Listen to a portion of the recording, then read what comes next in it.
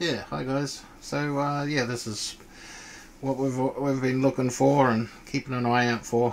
So um, this event this fella's talking about, I'll give you a bit of a listen to it anyway. Received a text.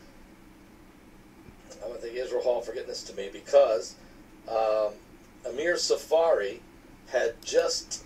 Now Amir Safari, right?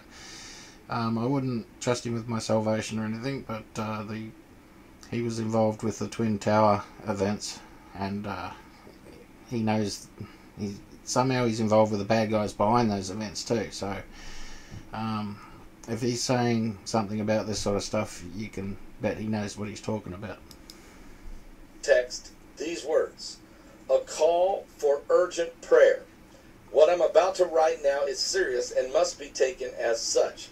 Israel is experiencing a coup attempt led by the former Prime Minister Ehud Barak and his gang of ex-generals. This is something that was in the making for a few years now, and the judicial reform that's happening was just the excuse. We have videos of Zoom calls from over 2 years ago where they've already talked about this. The Israeli government and the parliament in the next 48 hours will either show that our democracy is stronger, that this, or maybe this is the end of the current Israeli government. While the internal political chaos intensifies, the enemies from outside are preparing themselves for the right moment to attack.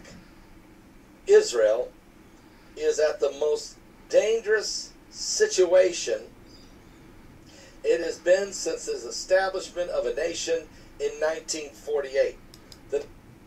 Yeah, so yeah, Israel's at its weakest point. Netanyahu's gone off to get his operation or whatever, or moved out of the way, I'd say. You got your protests going on and all that sort of stuff, and if you think the Israel Army's Air Force and all that's strong as anything, here's another bit there. All the reservists announcing they won't serve because they don't like this government. They don't want to be part of this government. All right, they're sick of them. Had enough. So there's no one going to fight for them either. So this is like opening up a big door for all the enemies, right? Which are just elated. Trust me. So yeah, so you got your first attack on the north of Israel. This will start off.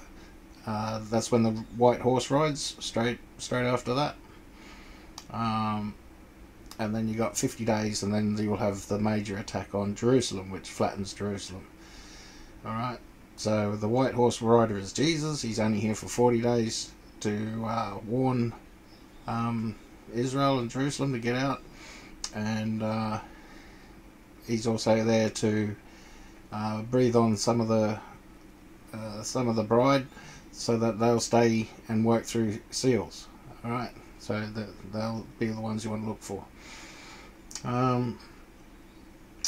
So yeah, not to stress anyone out, but get your houses in order, get your prayers happening, and yeah, keep an eye on this thing, and just pray for those you love, and pray for this lot here. Pray for Israel, all right, and the people, because things are about to get really bad. Yeah, you can see it. All right, God bless, guys.